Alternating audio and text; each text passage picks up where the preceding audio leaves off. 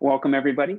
Really excited to give you all a bit of a walkthrough on our new FlexCode connectors and the changes that you'll find inside of the Ascend product stack that hopefully will make your life in ingesting data and starting to work with it a lot easier. To get started with this, a few things that you'll notice as you log into your Ascend interface is a slightly different layout here under build.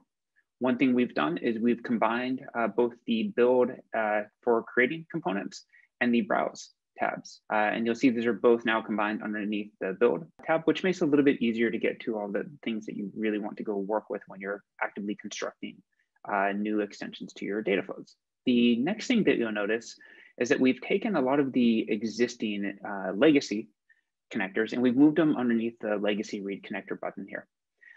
If you're still trying to create some of your connectors that you have before, go ahead and use this. But we would encourage everybody to really spend a bunch of time on these new read connectors. Now, when I click on this, you'll see a new interface pop up. And this is pretty exciting as first you'll notice that we have a lot of new connection types that you can use. Everything from your standard object stores like S3 and Google Cloud Storage and Azure Blob Store, but also we've opened up a lot of warehouses like Snowflake and Redshift and BigQuery. And then even more interesting, or I'd say more non-standard things like connecting to a Hive server, your Salesforce data, or even Google spreadsheets. So we'll walk through a bunch of these types as we go through some of this demo. But you'll see where we're really going to spend a fair bit of our time here is some of these existing connections that we've already created. For example, here, I already have an existing S3 connection, Azure Blob Store connection, with different authorization settings that we can go through, as well as a bunch of different Postgres and MySQL and Oracle connections. All of these are active, wired up to live systems that we use throughout our own systems inside of Ascend. And I'll show you a few of these as we go through. But let's say that we want to go and create a connector. And let's start with a pretty simple use case here. We want to connect to S3. We already have an existing S3 connection, so I don't have to go and create a new one. I can simply reuse that existing S3 connection. So here you can see there's a bit of information about it. It defaults to an Ascend.io sample data bucket. And I want to just go and use that connection itself. And using that connection, I can now specify a particular connector. Now, the difference between a connector and a connection is a connection is, for example, hooks into your database, or in this case, your S3 deployment. A connector reads a subset of that data. For example, a table out of your database or a particular path inside of your S3 bucket. Now, for those of you who have used the Ascend interface before, you'll notice that we ask for a bunch of information here, like, hey, what pattern should we be looking for files? Is there a particular pattern or prefix? What sort of parser, what bucket, and so on? Where should we find all of this data, as well as, of course, ask you to specify your schema. Now, one of the things that you'll notice as part of these new FlexCode connections is the fact that we have the ability to browse your connection. Now, this becomes a really elegant and easy way of finding new data that you have access to without having to go hop out of the Ascend platform and fish around in other tools to figure out where your data is. So here we're actually directly listing paths inside of that S3 bucket to go find particular pieces of data. And let me go grab some yellow cab data here. This is part of the New York City taxi cab public data set that we can go work with. And I'll pick some Parquet files and let me actually grab a particular data set. Let's go for 2019, and I'm interested in the data from January of that month. It's probably pretty cold and rainy in New York, so I'm guessing there's going to be a lot of taxi cabs rides taken then. Now, one of the things you'll notice here is tied to this connection browser is we now auto-fill in the information for you. I didn't have to go in and specify the bucket name or the pattern or the prefix. The connection browser just simply gives us all that information, auto-fills that for us, and you'll see it actually auto-filled in here. Now, all I need to do is pick a particular file format since I know it's Parquet, and ask Ascend to automatically generate a schema for me. Here again, I don't have to go through and analyze all of that data or put in any of the particular fields itself. I can modify it after Ascend's schema analysis finishes.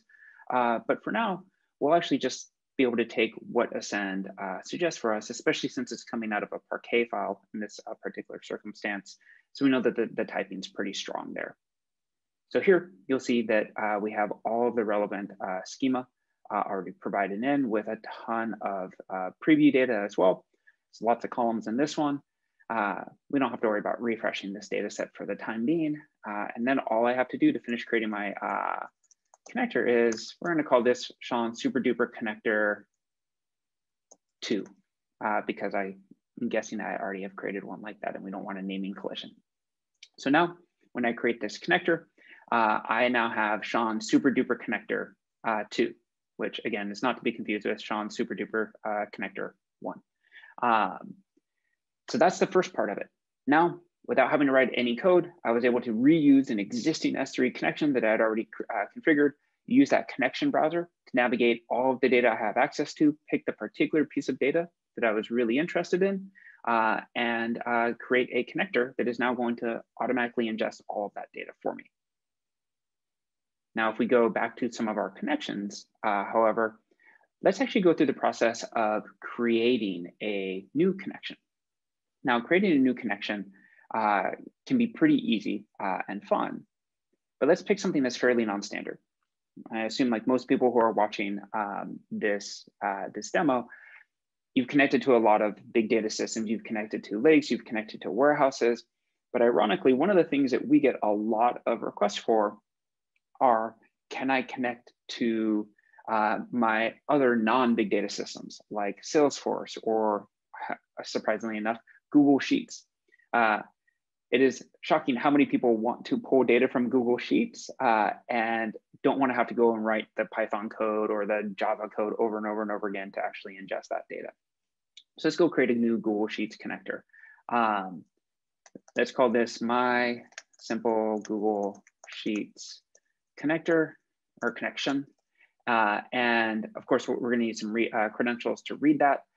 We do already happen to have some really nice credentials in our environment already that is designed for Google Sheets. So I can simply reuse those credentials. I don't have to create and insert new ones. And part of the great part about the Ascend FlexCode connectors is that we allow you to even test these connections before you try and start creating the individual connectors. So I tested my connection, it works, it can read data, and now I can create that connection. With that connection, I can now do the same thing I did with S3, and I can browse the data that I have access to. And you'll see here, I have access to a particular spreadsheet inside of my Google Sheets account, and I have multiple sheets I can read here. Let me pick sheet number 2. That sounds fantastic. I'm going to ingest that, and just like S3, you'll see all of that information that is very specific to the connection type itself gets auto-filled in for me. I can go and generate a schema for that. And at the same time, my Google Sheets connection or connector.